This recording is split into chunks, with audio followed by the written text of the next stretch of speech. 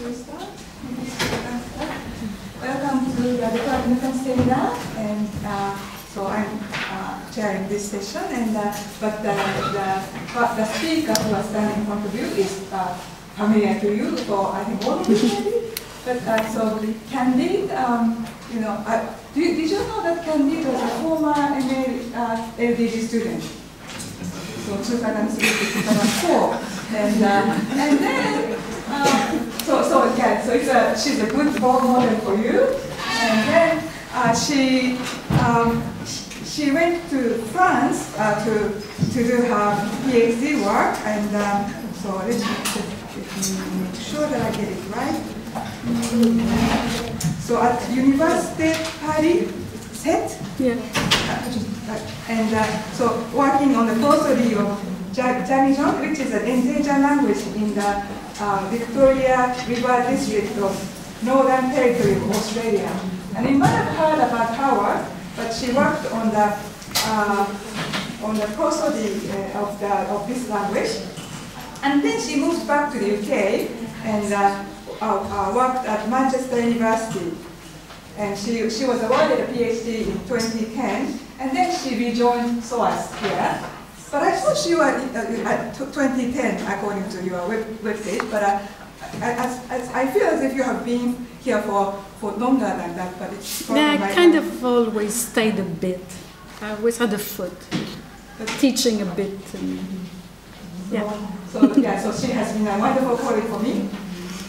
But with her, there are two students, so SOAS students, who are presenting with her. So it's really a wonderful opportunity for me to hear about this project, because I knew bits and pieces of this project for a long time, and it's nice to be able to hear, about it more in depth today. So so you see two students' names here: Andriana Koumbarou and Marie Thaut. So actually, I checked with Andriana when did we first meet, because she told me that she arrived here in 2008 and she has never left since then. And she did her BA here, and then she did her master's here, and then she's a PhD student and who is just about to finish her PhD. So she has been working on Hindi, along with Candide as a founder. Candide.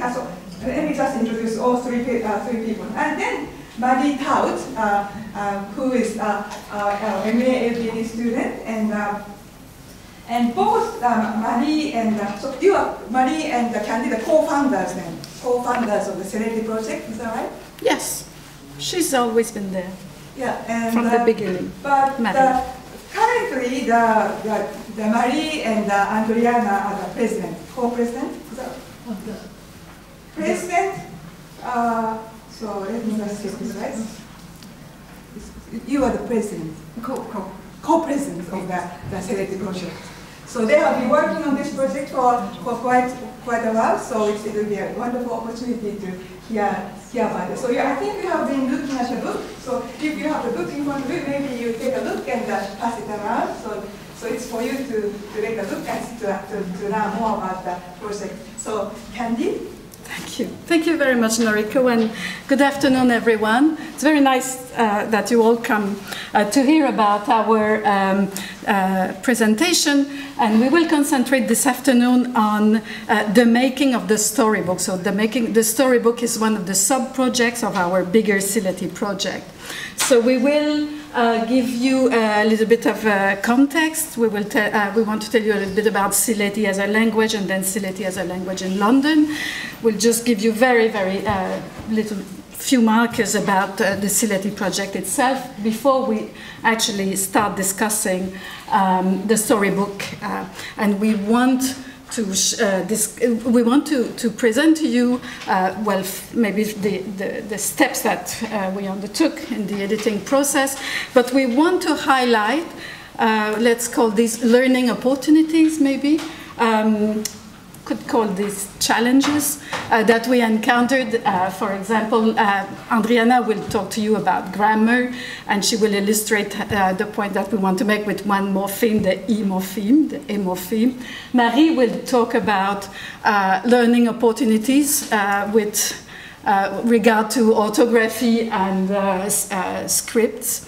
And I will conclude with showing you a few of the issues that arose when we actually had, we dealt with an artist making the illustrations for the project. So, the Sylheti language, Sylheti belongs to the eastern branch of the Indo-Aryan subgroup of the Indo-European languages. So if you look at this tree, it looks very nice because Sylheti is actually showing on the tree next to Bengali. And of course, Sylheti is spoken in Bangladesh and in the diaspora by up to 11 million people. It has a very, it is a very important element in the identity of people in Bangladesh, and I will show you a few maps in Bangladesh, but also in areas of India and Assam. And there is also a very lively community in diaspora, both in South Asia, in Europe, in Australia, and around the world. So just a few maps to situate Sylhet, I suppose, within South Asia, so that it is part of Bangladesh, of course. And I'm sort of showing you this map because we might think that Sylhet is spoken. So this is Bangladesh, and sort of surrounded by India, and there is Sylhet province here. And what we want to bring to your attention, in fact, is that Sylheti is not spoken only in Bangladesh. It's also spoken in parts of India. So if you look here in pink on this map, it's a bit of a maybe confusing map, but I think it's one of the few maps that we know that actually shows these borders that we want to show you, these boundaries. So in pink are the international borders, so there's India and Bangladesh. In blue is the areas where Bengali is spoken as a language, and in red is actually Sylheti. And as you see, Sylheti is spoken across the border in Assam province of India, for example, and in some of the valleys over there. So this is actually very important and very relevant for the work that we do in the Sylheti project, and maybe it will explain a few of the challenges that we encountered. So the Sylheti project is not concerned with Sylheti as it is spoken in Bangladesh, but rather with Sylheti as it is spoken in London. And this is a map showing London and its districts, or boroughs. And the very first thing that I want to point out here is that in green are the areas, so these are the sort of inner London boroughs. In many places in London, in the official sort of representations, Bengali and Sylheti are sort of put together as one language. So Sylheti is not considered to be a separate language. And in fact, it is a very big issue, widely debated, whether Sylheti has the status of a language. So you will see what we think about it as we progress in the presentation, but it is something that is widely debated, and if you encounter people from Bangladesh, everybody will have an opinion about that. So 95% of the UK Bangladeshi community actually come from the province of Sylhet, and there's a few more numbers maybe that are relevant. So this shows out of the 300,000 people in the last census that are come sort of originally from Bangladesh, 55% of them live actually in London. So this is just showing again the same inner boroughs where, and this is what we're interested in, Bengali or Sylheti are spoken because they are always kept together. Okay. And 22% of the Sylhet, 22% of the community are actually found in, for example, in Tower Hamlet. And in this map, again, no, these people are not identified as Sylheti speakers, but as Bengali speakers.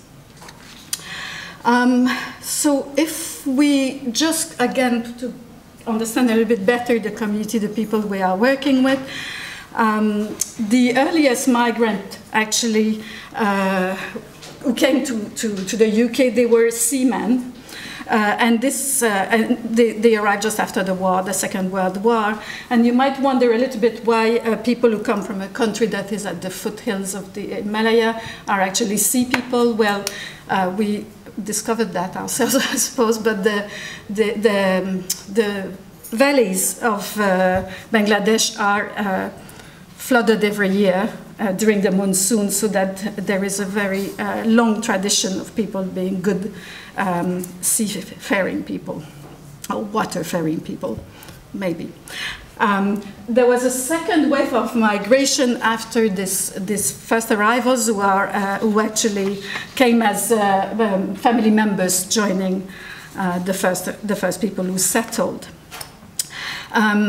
Most, I suppose, interestingly, is that the different towns of Bangladesh have actually different connections with different UK areas. And the families that we work with in Camden, which is just here in Camden, they tend to come from Mulvi Bazar, this one area in Bangladesh. So, the project itself, we met with Dr. Mukit Chiduru in 2011, and he was at that time the manager of the Simard Community Center. So this is a community center which is about 10 minutes away from here, next to Euston Station. And he explained, or rather he expressed his concerns that immigrants, the new immigrants from Sylhet to the UK seem to speak a different language to those better established immigrants, and that younger generations were no longer using the heritage language and seem to be becoming much more monolingual in English.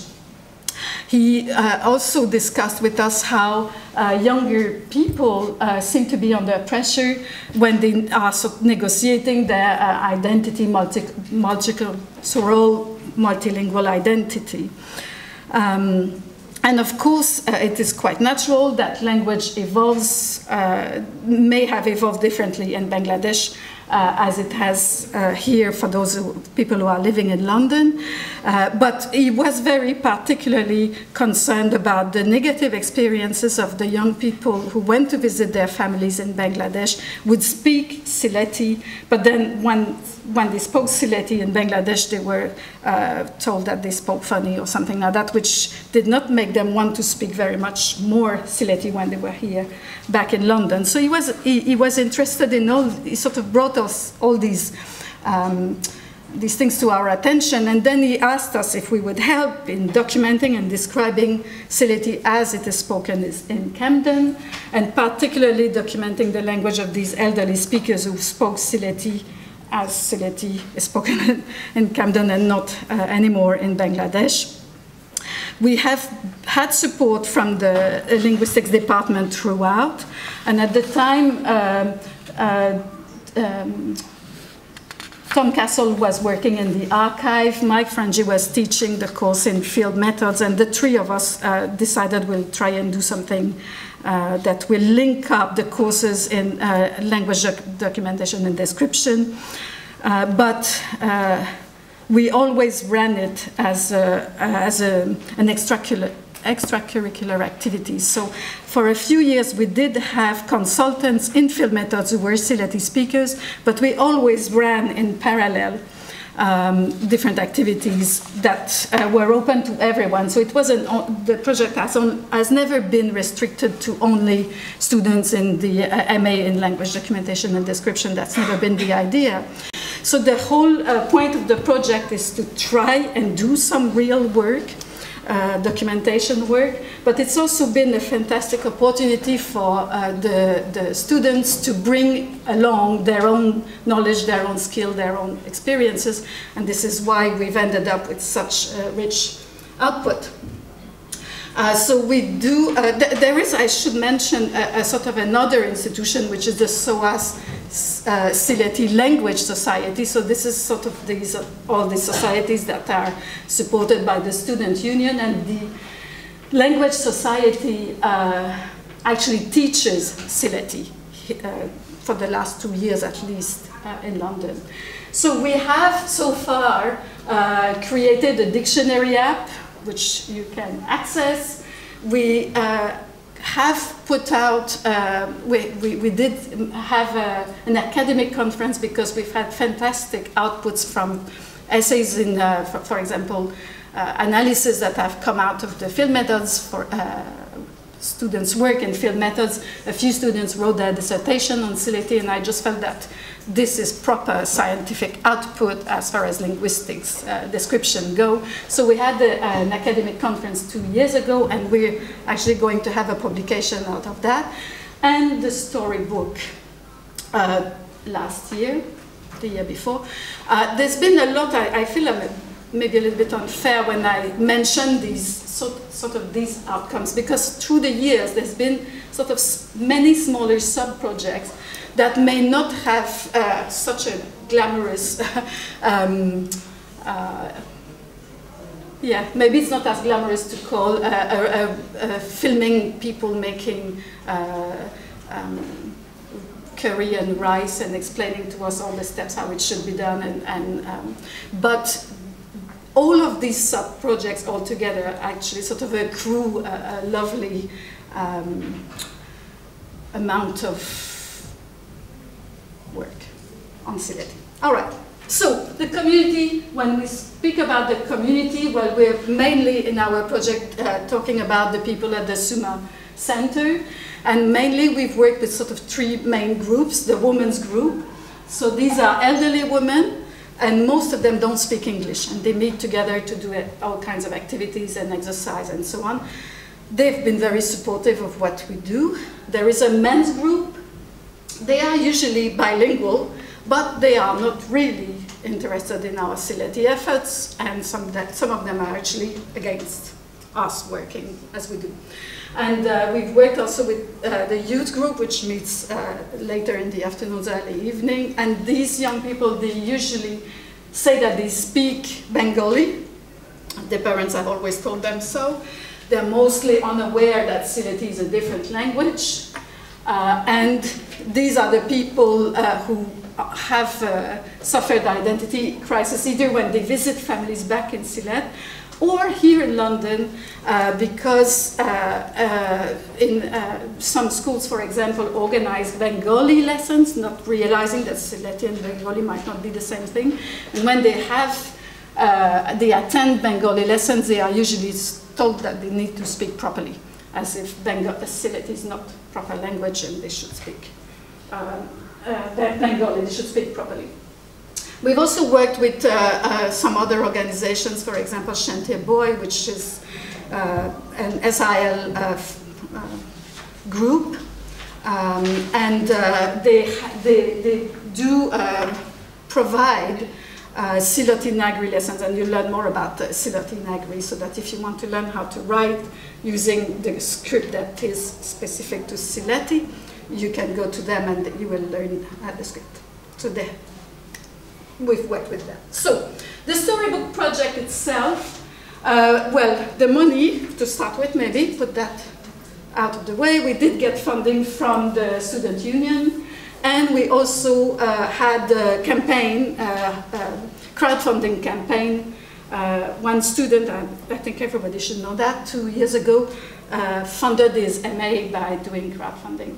So he told us how to do it, and we collected £2,400, I think. So that was great. And of course, the whole idea of the book was the conjunction of everyone in the group, but particularly we benefited from 2 of our students who had experience with book publishing, Emily and Daniel. And they are still part of all this, although Emily is somewhere between Australia and I don't know where at the moment, and Daniel is in Spain. So the very first stage, and we will discuss these stages as we go through the presentation today. So we used 3 stories that were recorded and transcribed. Sort of this material was recorded either during field methods or outside field methods classes. And they were transcribed in IPA and translated. Then, once we'd selected these stories to do the storybook, we worked with the 2 authors to do some editing. So that was really moving from the spoken to the written register. We needed to deal with variation, and we'll discuss that at length. Andriana and Marie will tell you all about it. And finally, we had to make this into a book, so all kinds of issues with layout and illustrations, and we'll discuss that a little bit too. So I don't want to, I would rather leave the place now to Andriana, but really we have these 3 stories, Boy Who Cried Tiger, so you may recognize that as a very famous fable. So sometimes it's not a tiger, in other places it could be other kinds of animals, but I think that you're familiar with the story. Bundle of Sticks and The Wind and the Sun. And so when we edited the story, so we had the recordings, but when we used these stories, we had to first of all sort of do a first editing, which meant eliminating repetitions, reordering the texts, structuring the text, because from the spoken word to the written word, spoken sentences don't come out in the same way that written sentences do. And we had to make decisions about the choice of words, for example, because of course when people speak Sylheti, there's a lot of words that are Bengali, and in some cases we were asked to replace some of the words that were too obviously Bengali, and some of the times we had to keep some of these Bangla words. We'll discuss these things, we'll show you some examples. And then the whole point is that we are working on a language that is, well, first of all, not considered as a language and has no standard written form, and there is a lot of variation. So, of course, variation in pronunciation, variation in the production of grammar. Anyway, I don't want to keep speaking because all of this will make so much more sense once you see some examples of the challenges that we encountered. So I leave the place for Andriana to tell you about the case of the E.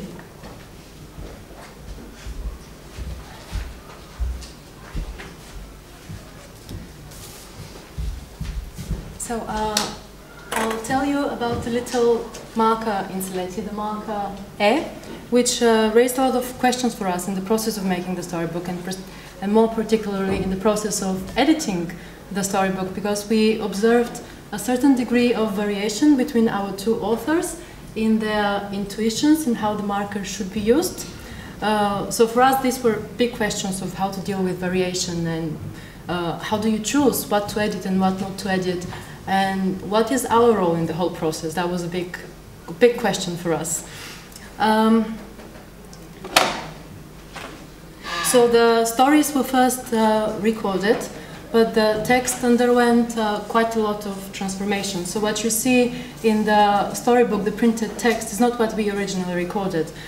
And when it comes to this E marker, the transcriptions from the recordings show that in all 3 stories, this little marker is realized on agents, but not so consistently in the third story compared to the other 2. And what struck our interest is that the authors themselves entered into a discussion in how they share different intuitions and how they use this marker and what they should do about it. And what was even more interesting was that they decided that they would add the marker where it was not originally produced. So in the end we have the printed storybook where all 3 stories are quite uniform in the patterns they show when it comes to the use of this little marker. and although originally they were not so uniform. So I will now walk you through the 3 stories, and I'll show you the distribution of this little marker, where it was produced, where it was not produced, and the changes that were made. So the first story is A Boy Who Cried Tiger. And it's about a little boy who would take the cattle to pasture, and in the jungle he'd yell, "The tiger has come, the tiger has come." So you can see in green the tiger and in blue come. So when we had tiger come, we didn't have the marker realized. And if you look at the second example, hearing his screaming, the local people would come running with sticks and spears to save him. And in this one we have Manush, people, Aita, come. And again, no marker. Moving further in the story, one day while he put the cows to pasture, a tiger really came. So again we have bag, I say, tiger come, no marker. In 4, now we have having come, the tiger attacked the boy. And here we see the little marker, which we have glossed as agentive, surfacing on the tiger. So tiger, attack, hit, do, we get the marker.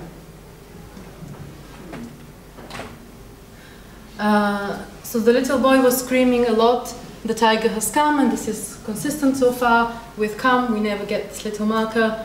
The tiger is eating with O, tiger, eat, take, we have the marker there on the tiger. And the tiger caught me, help me, again we have bage, catch, take, go. And further on in the story, the village people thought that he always lies and screams and jokes like this, so they don't come to his rescue. In this little sentence we have people, and we have the marker realized on them with mind, do.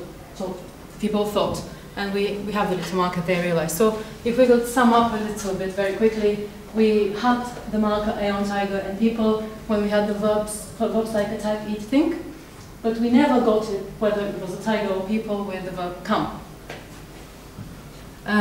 So if we move to the second story, so that was narrated by the same author, and the same patterns were there.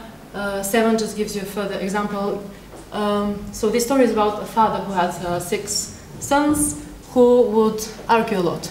And in order to teach them a lesson, the father tells them, so one day the father told them, "You all each bring me a bamboo stick." And we have father said, with say, we have the little marker there on father. And so if the father instructs them, bring me a stick, they all manage to break, we have little illustrations, so they all manage to break the stick, but then he tells them to try to break the whole bundle of sticks, and of course they can't do that. So in the end, the father advised them, remember unity is strength, so in the Sileti line we have Bafe, father, advayative, and we have the little agentive marker there. So if we can quickly wrap up what we observed.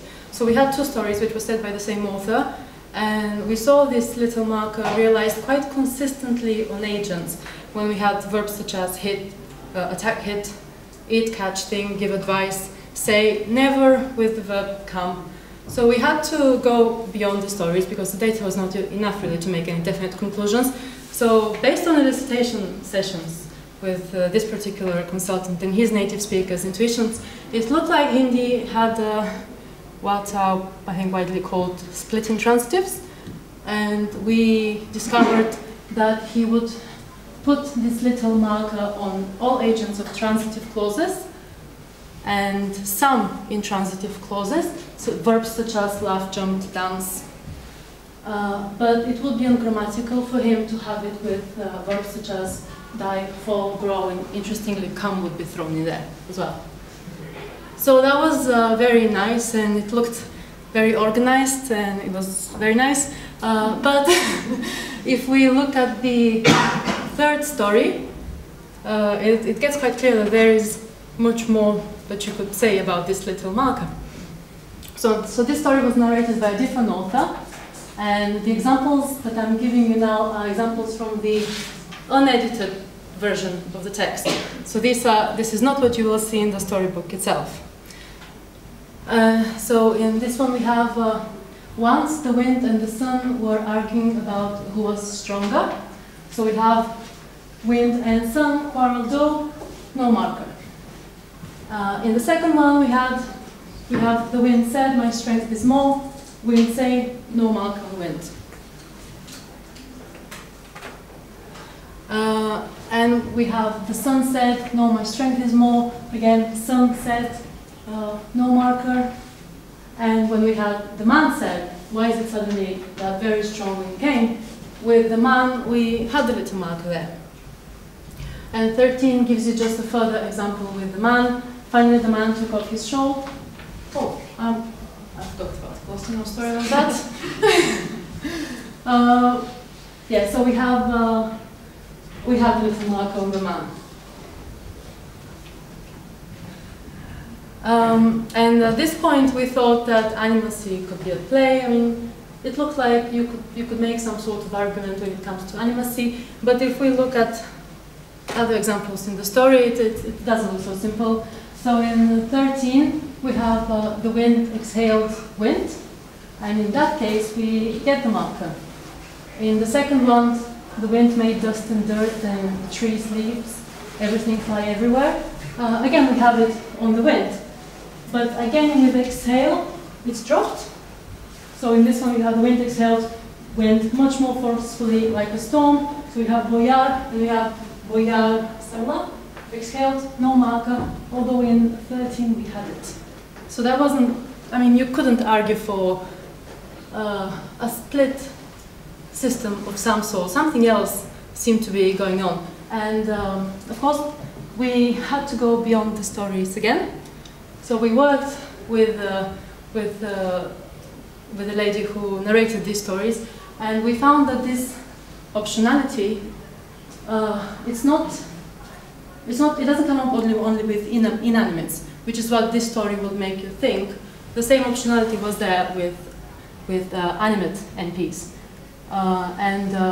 This is something that we are working on right now, so I can't give you any very good conclusions and very good analysis. We are quite certain that context-related factors are at play. But what is interesting for us here was that the two speakers did not share the same intuitions. So the author of the first two stories would treat the marker as obligatory with the transitive clauses and some intransitives, whereas the second author would treat it as more optional. And what was, I think, most interesting was that the authors themselves picked up on these differences, and they themselves discussed what could be done in that case. And what was decided was to add the marker in the end. And so 16 and 17 show you examples which you can find in the book itself, where what you see here, the little marker in yellow, was added, although it was not originally produced. And so I think this concludes this little case study. But and I think it was a very valuable experience for us to be there and to observe the whole discussion and to be part of that decision-making process in some way. But I think the question that kept going on in our head was, what is our role in this? Do you make any suggestions? Do you interfere in the discussion, or are you more of a quiet observer, kind of active listener kind of thing? I think this is a strategy that we preferred, not to make any suggestions, not to ask any specific questions about it, but to leave it to the intuitions of the authors and how they would like the story to be represented. I think we can move to illustration. No, to spelling. Yep.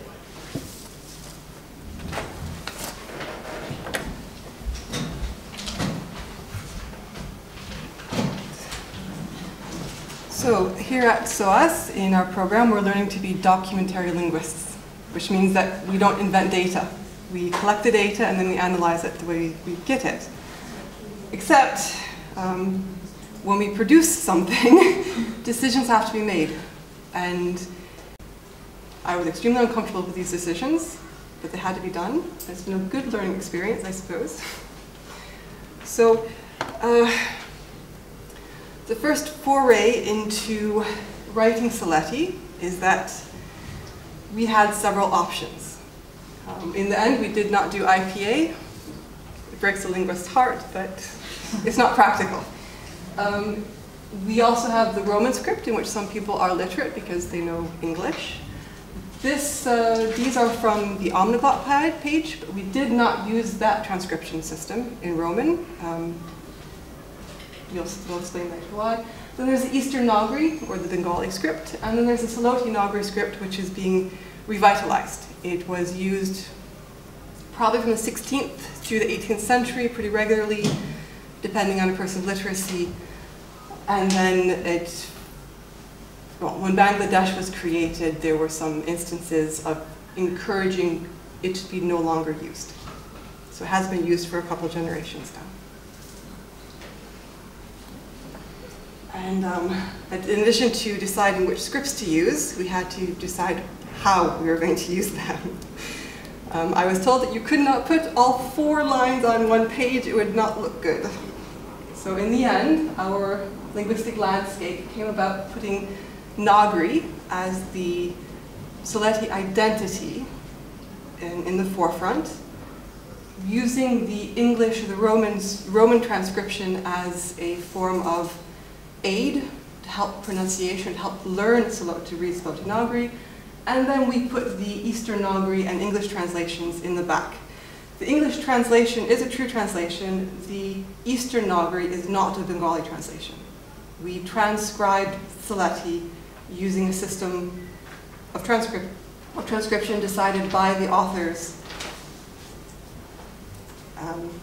just because I think the authors, again, they understood that there was going to be pressure on saying that Saletti is Bengali, and if the Bengali script was just simply standard Bengali, that there would be confusion. So there was an effort to differentiate Saletti from Bengali. And there are copies of the books being passed around if you'd like to have a look at it. Shall I pass around the other ones as well? Anybody had a chance to look at it? So the challenge with the Thaut Nagri is that it hadn't been used in quite a while, but it now exists in Unicode. So there is a community of Thaut Nagri users that I got most of my data from. And you see that these are the old books, and then we've got a Facebook friend who started translating some primers that they used in school in Bangladesh. And Facebook. So both of our authors were literate, they're both literate in Eastern Nagri Bengali and in English, the Roman script, but not in the Thaut Nagri. So I had to go and find how to spell all these different words. And we have this wonderful Facebook page that's been great. Just that we can go and people contribute with the way they think things should be spelled, the meanings of proper Saletti words, people asking about difference in vocabulary, and then me just saying, I don't understand this, can someone please tell me what it is? So it's a good, so Facebook can be used for data collection. Okay, so so before we can actually write the language, we have to work on the orthography. And to work on the orthography, you have to know a little bit about how the system of the language works. So Saletti is a typical South Asian language in that it does differentiate between dental and alveolar retroflex plosives. Its closest neighbor, Assamese, does not. Saletti does not distinguish between non-aspirated and aspirated consonants, which has been very interesting in the spelling because in South Asian scripts, you have separate letters for both the aspirated and unaspirated consonants. So unlike standard Bengali, this was another challenge to spelling, is that standard Bengali neutralized all its sibilants to the post-alveolar sh, whereas Sylheti has kept a differentiation between the sibilants s and sh, in addition to adding some more fricatives that standard Bengali doesn't have. Again, standard Bengali has long and short vowels. Sylheti and Assamese do not. Assamese still writes them. Soloti Nagri cannot write them because they just have the one diacritic for the vowel. So that's knowing that Soloti Nagri is much more suited for Sylheti than the Bengali script, in that 500 years ago people already recognized that Sylheti did not have long and short vowels. And so Sylheti has lexical tone, or so I've read, and I now have a long list of homophones that seem to differ by tone. And the hypothesis is that when Sylheti lost its aspiration, that a high tone was left over, sort of. And then Sylheti has classifiers unique to South Asian, to the eastern branch of South Asian languages, compound postpositions, and it tends to be somewhat, well, Bengali, standard Bengali tends to be somewhat agglutinating, so they just kind of say things should be one word when I don't see it. But, okay.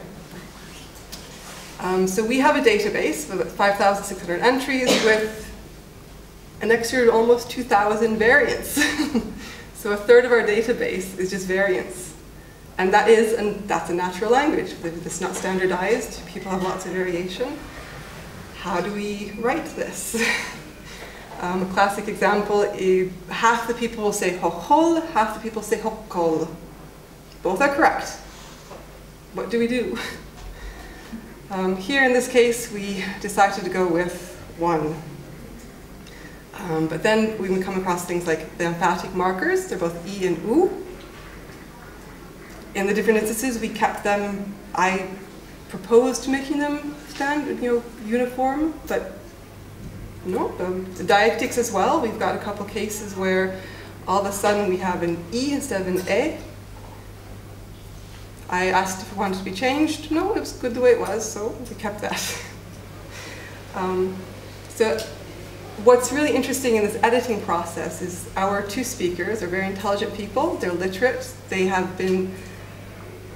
They've learned a lot through working with us over the years, in that they've trained themselves to identify which language is which is not a natural situation for multilingual speakers. But the fact that they're literate in other languages doesn't mean they have a sense or an instinct to spell anything in Sylheti, which made editing somewhat difficult because I had to almost push and ask a direct question, because for them, it seemed okay. Informal writing, informal usage. So, okay, here we go. So from transcription to written text. Originally we presented the stories transcribed. We've got IPA, we've got the Roman alphabet. My attempts at Nagri and my attempts at Eastern are Soloti Nagri and Eastern Nagri. And then we started going through them. But then we always come up with these, by mixing everything together, not problems, issues came about. So for example, do we write, so I'm going to go really quick, you don't have to understand any of this because I know the scripts are. So the first issue, do we always write a g after the velar nasal? In some words we do, in some words we don't. In one word, we do sometimes, and sometimes we don't. This spelling, it seems like manus would have been the natural Sylheti pronunciation, but the Bengali manush has become more standard, so nobody says manus anymore, they just say manush, which causes a problem when we start using it with phonotactics.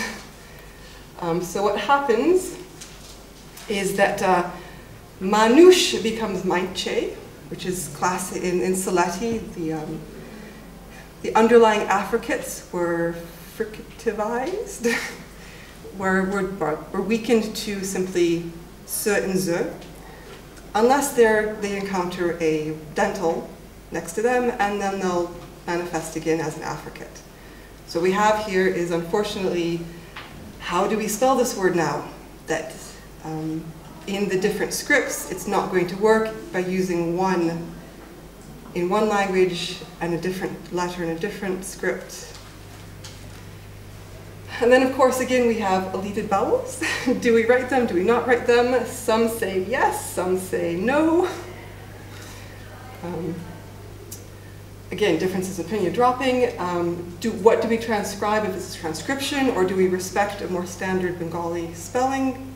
That was always debated, where we stick something in there or not.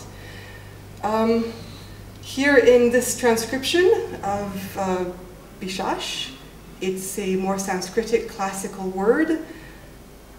We tended not to use this letter anywhere else in the transcription except in this word, because if we kept two of these letters, it struck them as not being correct. They had their habit of seeing a certain spelling a certain way it outweighed the logic of the transcription system that we were developing. But then in Slotinagri, it doesn't have these different letters, so we do have the same letter twice. And then words.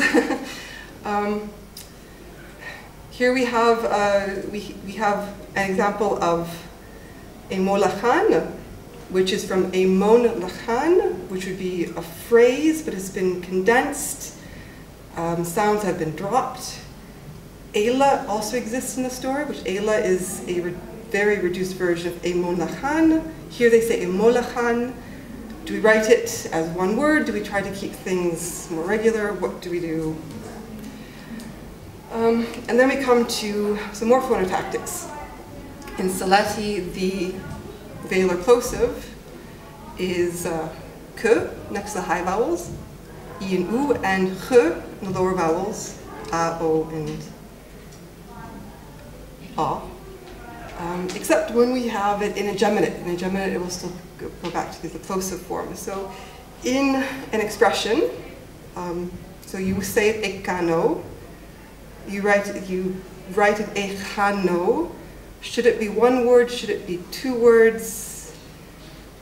They're saying here, yes, it should be one word because of this pronunciation change. You say ekano, for them it's one word. But then we get to other examples. Echloge, they're saying, yes, it should be one word because it's more of an adverb. Erklage, pronounced elage. No, that should actually be two words. Again, between the ita and eta, and there's one person who says he's never even heard it before. But in the end, we respected the author's intuitions. And then again, with the South Asian script, we have conjunct letters. Do we use conjuncts, sticking the two letters together? Do we not?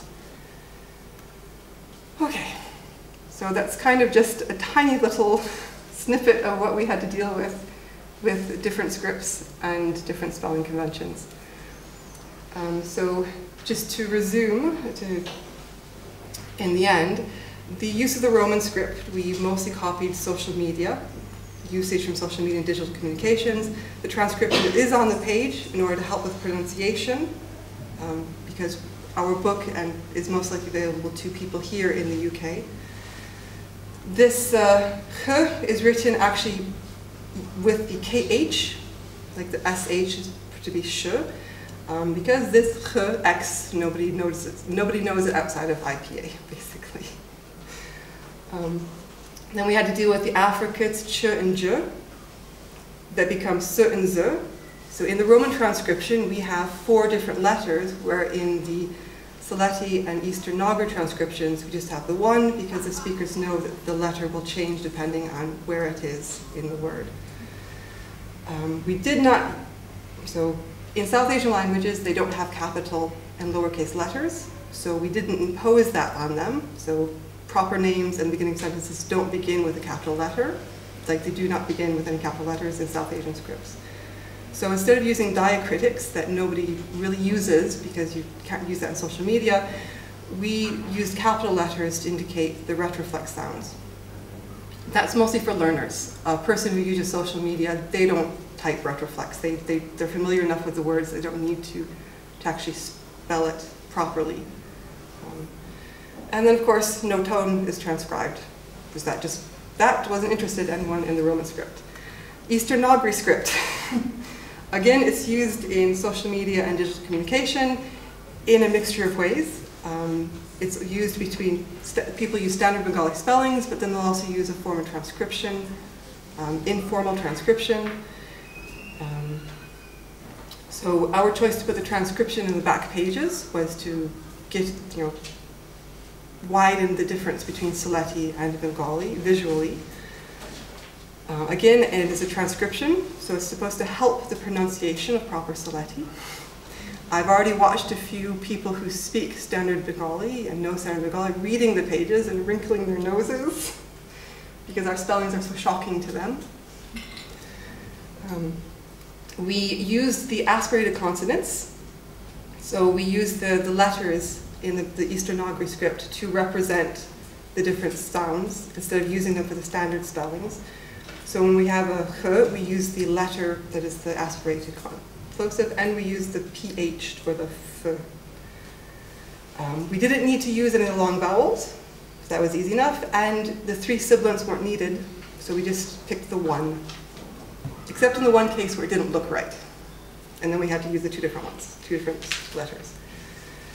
And then of course, here the affricates were all right because most speakers simply identified they transposed the letters from standard Bengali to Sylheti Nogri easy enough in their mind that there was no problem with the affricates. And no tone is transcribed, and we did write the elated vowels. And then of course the Sylheti Nogri script. There's no standard yet, so most likely we'll get lots of criticism on our spellings, simply because in the end I asked as many people as I could, and people gave differing opinions, and then you had to make a choice. I do not like applied linguistics. And strangely enough, is people are more accepting to alter the Eastern Nogri script, to write it to use it in a form of transcription, but they don't want to alter any of the Sylheti Nogri script. They really do want to respect some kind of etymology. One of the logics to keep respecting the etymology is they're saying that, well, if you respect etymology, you're writing tone.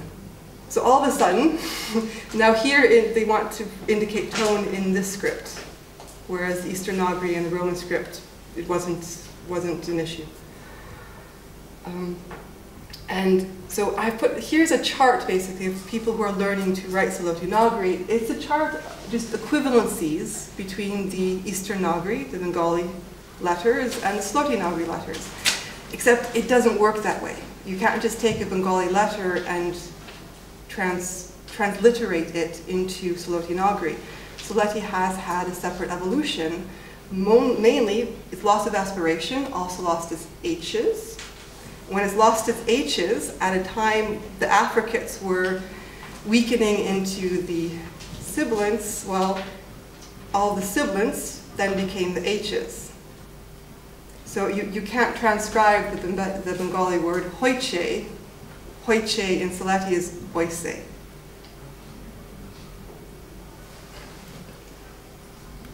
Okay, and then in the end, in addition to actual spelling, there was, what's a word? Do we space it? Do we not space it? Some people say that the verbs should be together, other verbs should be apart. Is the negation used as a suffix, or is it a separate word? Conjunct letters were confusing, and in the end, we basically didn't use most of them. And then there's still a domination, even in Eastern Nogri, in Bengali, there's been a domination of, okay. All right, so none of my, okay. there's been a domination of English, of punctuation from English. So you do have the Eastern Nagri full stop. I'm not sure what this is. I've only seen it ever used in poetry. Whereas in Thaut Nagri, these are wonderful little images. I'm sorry they didn't come up, but basically you've got 4 dots, 3 dots, 2 dots, and a dot. And I haven't figured out how those are supposed to be used. No one really knows. And then the question mark again is from English. Thaut Nagri did have its own question mark, but it wasn't put into Unicode. And then also an idea with numerals is that, in the end, I guess storybook, illustrated books don't have page numbers, but the question of page numbers came up. Do we use Eastern Nagri numbers? Do we use Roman numbers? Thaut Nagri numbers weren't an option because they weren't put into Unicode. So in the end, we're documenting things and we want the data from the speakers. We want to know how they use the language and they use the script. But in the end, they don't always have the option of using everything. And so what's happened as well is there's an extra diacritic that has been added to Thaut Nagri in the Unicode, which didn't exist before, and now people are arguing again how that is supposed to be used. So at the same time that they're arguing that you should not use something because it's not original, they've now got this new element that they're arguing how it should be used because it's now available.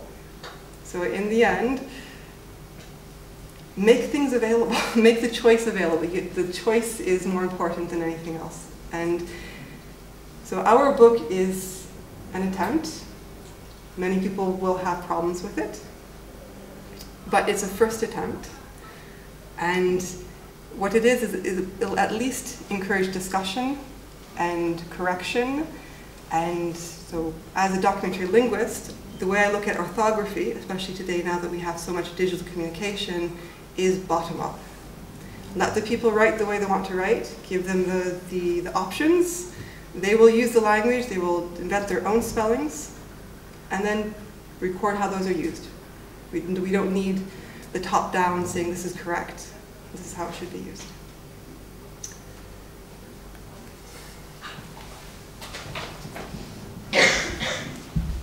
Just a few words before we maybe open and take some of your questions.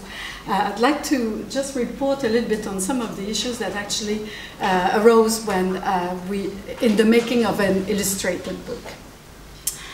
So you have the book in your hands, and I suppose what we did, we had our funds, and we had explained part of our funding with the crowdfunding was that we were going to hire a professional. So what we wanted was to create a professional storybook, something that the speakers would be proud to show to their children and grandchildren as a storybook in Sileti. So we had a professional illustrator submit portfolios, and all of us decided together with the people at the community center which artists we wanted to work with.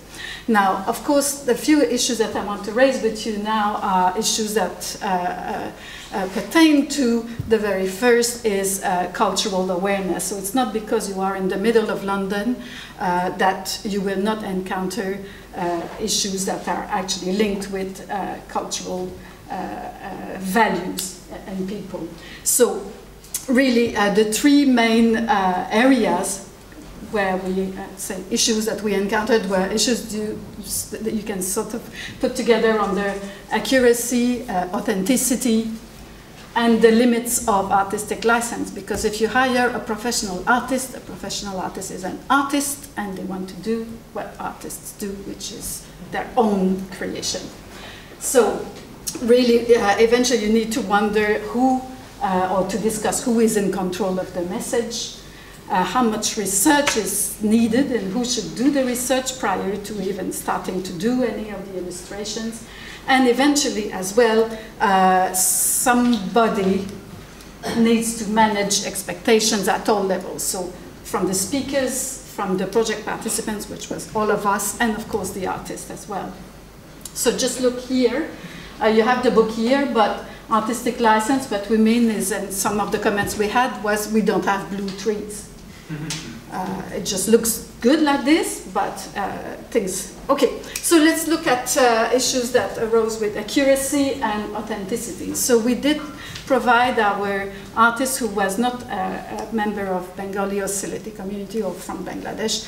So we showed the picture, we sent big bunch of pictures, and so ladies in Bangladesh wear sari, and this is the first picture that was produced.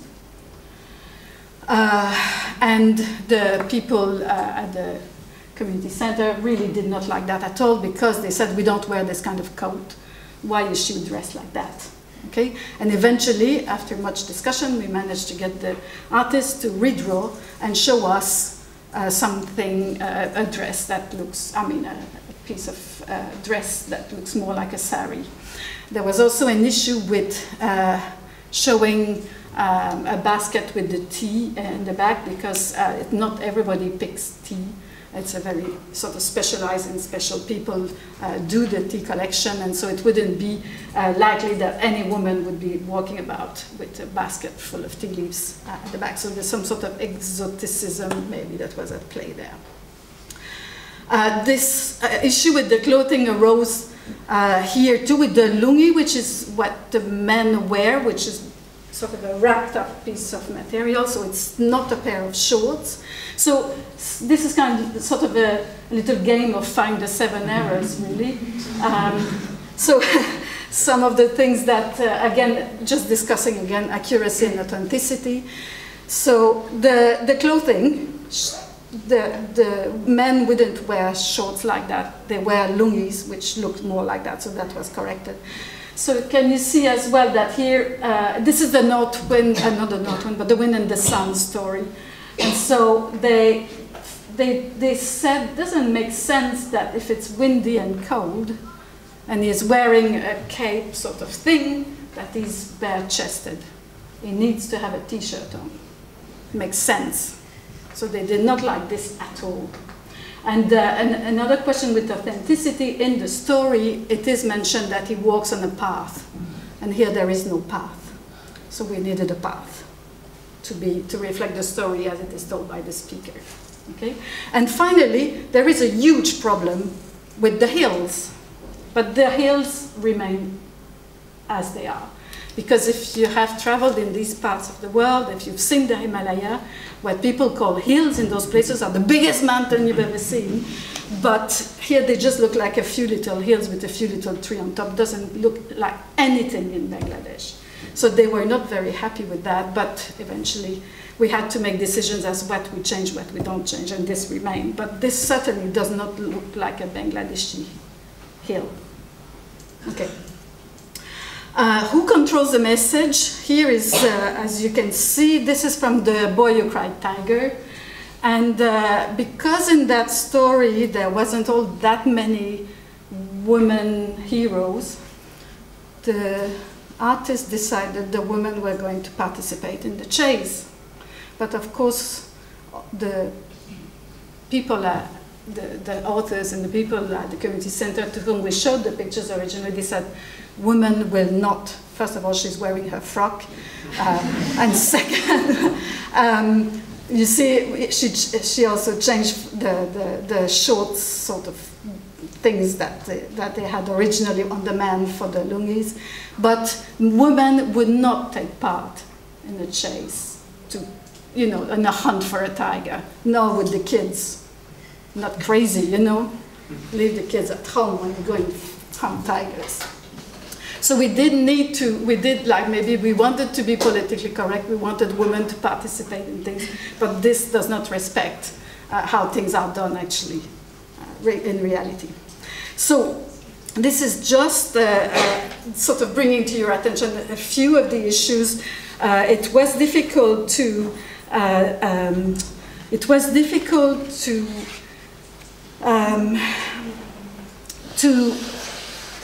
respect everybody, I suppose. Respect the authors who had given us the stories, respect the people at the community center who wanted to have a book that would represent them, and of course respect the artist who was creating actually, which is what has come at the end has come out as a really beautiful book. So all of this needed to be negotiated, and some of it with a lot of smiles and some of it with forced smiles at times.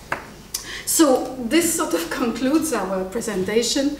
I hope we have convinced you that the exercise of making a storybook is certainly very worthwhile, because the nice thing now that we've gone through all of these steps and that the book exists, the speakers are actually very happy to have this book. As Marie and Andriana have said, there will be, and there are a lot of discussions, there are a lot of comments. People don't agree with everything that is presented and how we've presented it, but on the whole, they really are very happy to see the result of the storybook. And I suppose the very last word is that if ever you imagine that making a storybook is taking a story that you've recorded and putting it in a book, brace yourself. There is a lot more to it. Thank you.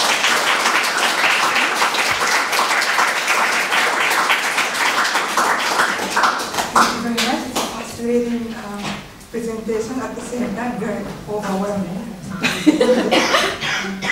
So I think we have plenty of time for questions. But may I ask the first question? So you described your approach, to publish Marie said this is the first attempt. So my question is, will there be a second attempt? Funding. Funding. Yes. You can do another crowdfunding, I think. Projects need funding, and so if you ever participate in any project like this as well, funding is another thing you have to learn how to do. Yeah, I think there are a lot of people in the audience, and so. I think it's funding, but one aspect of all of this that has been absolutely amazing is the dedication of all the team. Because when I tell you, Emily, the students who were part of the project were doing the MA not last year, the year before. So they do their MA, like we've had Marie staying, Andriana staying, because they've started with the project and have continued studying here, but many students do their MA 12 months and go. But we have these group discussions with people who are one in Spain, one in Japan, one in wherever Emily happens to be. All of Jean was doing work in New Caledonia. I mean, all of them have gone on to live their lives, and they have continued being dedicated to the project. So I think that is an amazing realization from the students, actually. So that's, a commitment. Oh, very nice. Yeah, it's very nice. And if I can add, I think the reason there is this commitment is because it has been an enriching experience. It's not just writing an essay for a course, we're actually doing something and living real experiences. Thank you. Questions?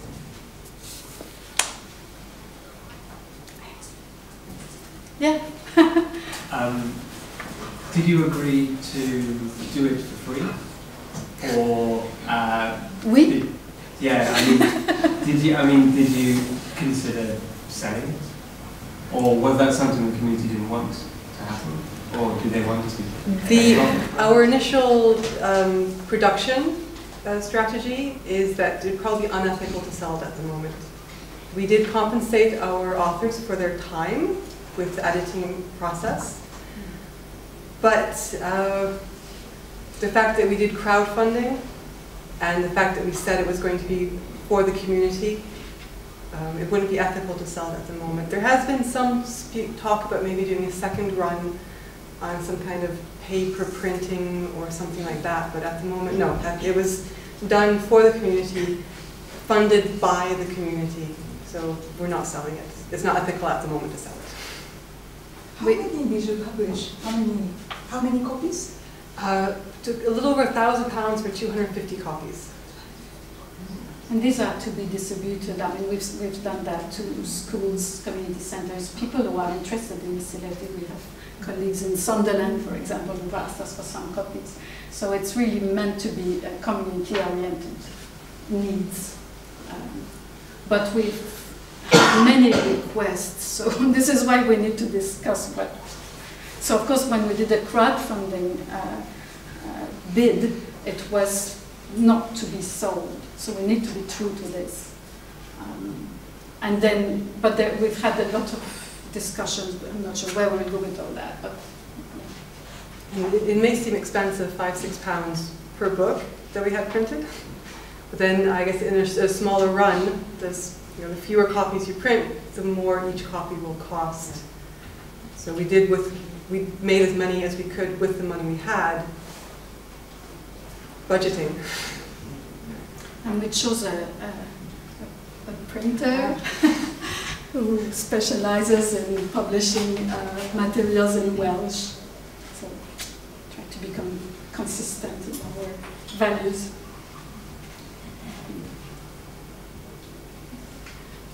What's happening to the books? Can you say a little bit more about what you said you gave community centres or some schools. What do they do with the book?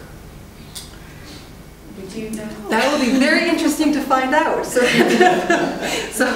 I mean, going to the community centre and distributing the first copies of the book, it was just interesting to sit there and watch people, how they interacted with the book. Like I said, certain people just flipped right away to the back because they were literate in the Bengali scripts and they scrunched their nose up at these weird, transcription spellings. There were a couple of women in that women's group who did know Nagri, so that was interesting. But they weren't too interested there at the time. They just but people took it. So that was at least people are taking it. In the end, the worst thing that could happen is that nobody would want it. So people are taking it. People seem to appreciate it at the moment. What they do with it, what people will decide to do with it, will be interesting to observe. I'd be very, very interested in that. So, like for example, you talked about how young children are not interested in learning Sereti, and also some didn't even know that it's a different language from Bengali. So I would be very much interested to know if their attitude towards their language changed, or if any young people are interested in learning it and such.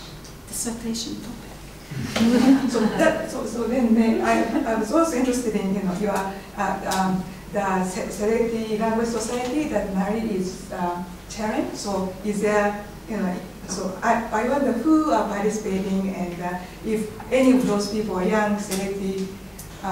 Yes. Have they looked at the book, and if they so we've not started the language lessons yet this year. Most likely it will be term 2. But in the past years, people who have either interest in South Asian languages and the free language lessons, which aren't really included in courses anymore here at SOAS, unfortunately. Community members, so it's not just students here at SOAS. There are 50, 60-year-olds who have come to the lessons to see what's going on, to understand. Some are not so interested because we do start from the very beginning each time. We've had partners, significant others of Sylheti speakers attend the lessons, so they have personal interests in learning.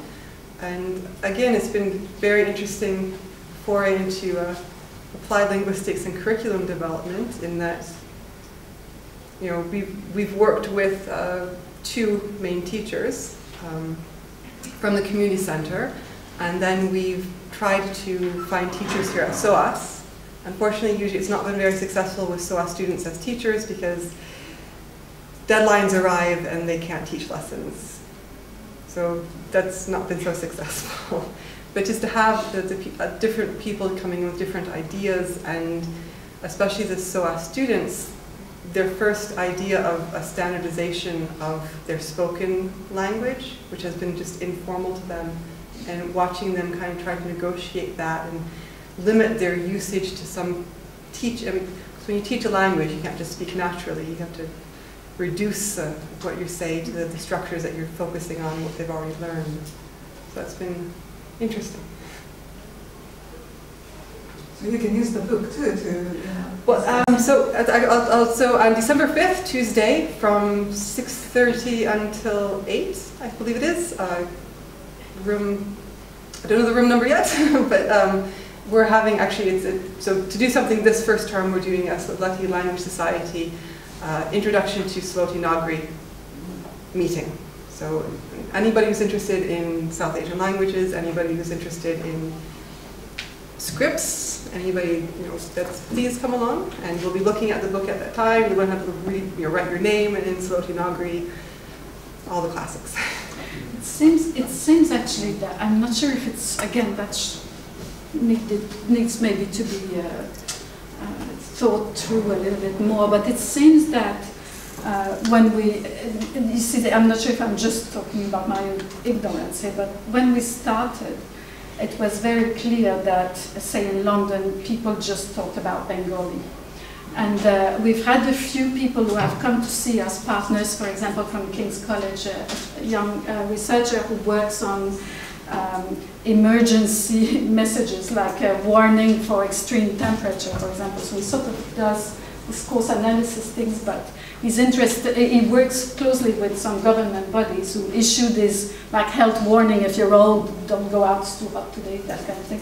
And the kind of work that he does, he is aware that, for example, the government publications are in Bengali, but people speak Sylheti. He is aware that Sylheti and Bengali are different languages, and he's very interested in learning Sylheti. So there are movements towards a better awareness of the linguistic landscape that is much more complex than maybe people imagine. I'm not sure if we are contributing to this, but certainly I think that over the last 4 or 5 years, more people are coming up discussing these things. And I think with the storybook, maybe we should have started saying that it's one of the speaker who has been a consultant for a long time, who kind of planted the idea when she told us, well, her children, she had little kids, they have lovely storybooks in English when they go to school, they have storybooks in Bengali, but there is never anything in Sylheti. They just don't think that it's possible. So I think that's what planted the idea, actually, in the very first place. So maybe people who want to share more with the younger generations will have this, the one storybook, so far.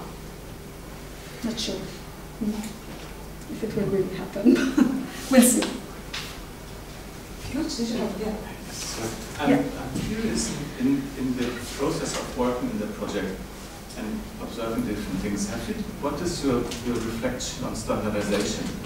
Because it comes through quite a bit, and you said the old texts aren't standardized.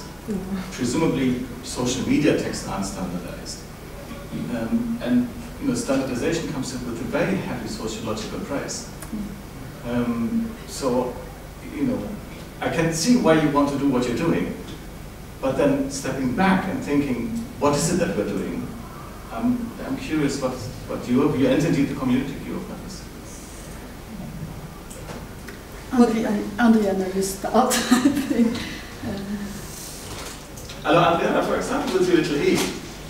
I mean, I can see why you want an analysis, and this beautiful analysis, of course, of 2 texts.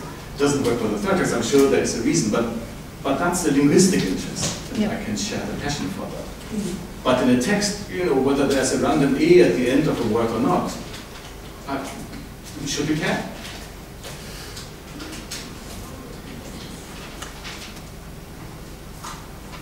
I'm not sure. I had a lot of questions because I happened to observe this whole decision-making process, and for me, I had a purely linguistic interest. As you said, whether this A was there or was not there, it was not that interesting for me, but at the same time, while all the decisions were being made, I always was thinking, should I interfere? Like, should I make a suggestion? Should I just let the speakers decide what they want? Which in the end is what we chose to do. But through the whole time, I felt quite a bit sad that the stories were getting stripped from their richness. So it was not it was a very tricky situation to be. So writing is a reduction of language. It's this language in a reduced form. So there is a pressure to create something, in this reduced form. In the end, we are doing something as we're serving as a platform for questions. So the fact that nobody's really been out there asking these questions about Sylheti, nobody's considered that Sylheti is a language. And I know that the fact that we're associated with the university, there's prestige involved. And the fact that we're asking, so it's not some, I mean, the horror of having to decide on spelling, it was very difficult. Emotionally difficult as well. My database, I'm proud of its diversity. And I'm proud that on the Facebook pages that we encourage this diversity. But it's asking those questions, having somebody ask the questions as well, it's important. And so should we or shouldn't we? But my personal passion comes from my interest and the fact that I'm asking the questions and then just standing back and just kind of taking in the answers. I suppose it's a more anthropological way of doing things, but the fact that the questions are being asked is important in the end.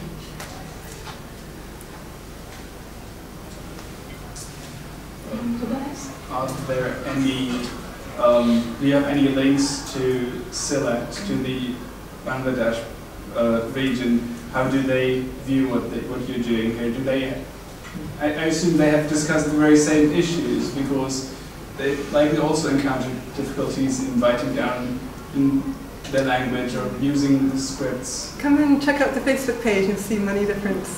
So we just, I mean, spelling is actually quite emotional. People get very enthusiastic and develop strong opinions. It's quite difficult actually because I'm not sure how many people are aware of the Sylheti project in Bangladesh. We do have connections with some people who have been working in Bangladesh for a long, long time. Also, the political context in Bangladesh is very, very different. So I'm not sure that because Bengali is extremely important in the national history and the national identity. So the discussions that we have are a lot with people in the diaspora actually. And I think that for many, I'm not sure that I'm right, but I think that for people in Bangladesh, in Sylhet province, those who start write in Bengali. Standard education is in standard Bengali. So I'm not sure if these questions are really that relevant for them. Although there is an interest in the Sylheti Nagri script, which is taking place. Interesting enough, the current impetus of the revitalization of the script is happened because of Assam. In Assam, the Indian government started questioning some of the land deeds, and these land deeds were actually written in Sylheti Nagri script. So people in Assam, India had to start kind of pushing to have Sylheti Nagri recognized. And at that time, SIL had already published their Bible, and they had Unicode, their Unicode, SIL did the Unicode proposal. So thank you, SIL, that's really are beneficial in some ways. Most of the people on the Facebook, about half and half are Bangladeshis interested in finding a forum that they can speak about Sylheti as a language, and the Facebook group. You'll notice almost all Facebook groups most of the groups, social media groups, are closed groups, because there are many people out there who are quite negative against any effort of Sylheti being a language. Yeah, you just mentioned the revitalization of the Sylheti Nagri scripts. I was going to ask you about that, sort of by whom and how extensive are these revitalization efforts, and was there some kind of dialogue there that you guys could work with in your transcription? So the page with Facebook, isn't it? Yeah, it's so I first started learning Slotinogri at Chantier-Boy, which is the bookshop just off Brick Lane. So it's a faith-orientated bookshop associated with the SIL people. They sell the Bible, the New Testament, both in Sileti, in the Eastern Nogri, and in the Slotinogri script, which explains why there's some weird things in their Unicode proposal. Because I think they did what a machine transition from Eastern Nogri to Slotinogri instead of going through and writing everything, typing everything again. So I learned it there. They do have teaching material that they've been working on for, I'd say, about 20 years now. So they're in London, at least, within the diaspora community, there has been interest in Slotinogri for quite a few years. That interest has just never blown up, I suppose, before. But now that the Unicode exists, and like I said, Facebook is now supporting it. If you've installed the font into your computer, you can actually see the, instead of, you know, I don't know what happened here. So, you know, and this is exported as a PDF from my laptop, so it should have come up. So again, I mean, but it's in Unicode, and that's like a step to modernization, that it can be used.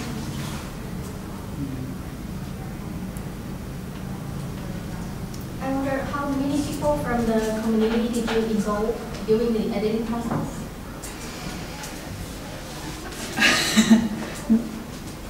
Well, for the grammar, for the actual text, just the authors.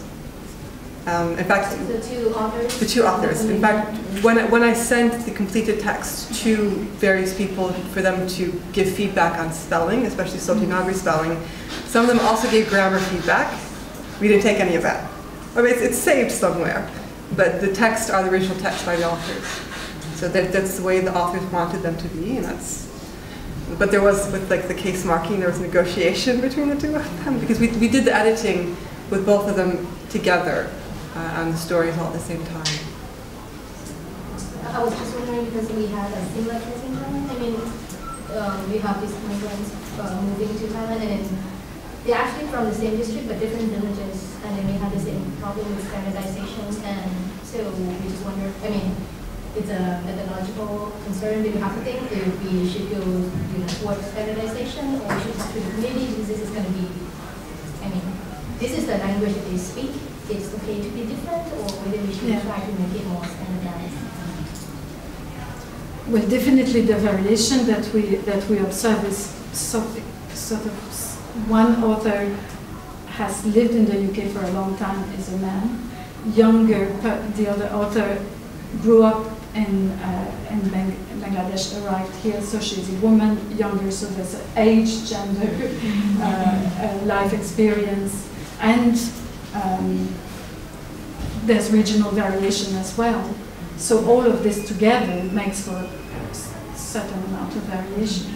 And there seem to be differences between male and female. Non-standard, lots of variation. I mean, between age, between geographical regions, between sexes. Like I say, I mean, we did start off with versions of the stories that were produced by each of them individually.